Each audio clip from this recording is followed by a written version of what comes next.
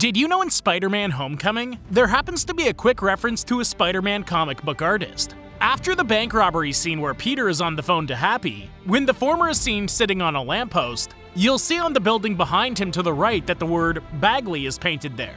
This is a nod to the comic book artist Mike Bagley. Bagley was actually well known for working on the Amazing Spider-Man and Ultimate Spider-Man comic runs. If you like this, subscribe for more.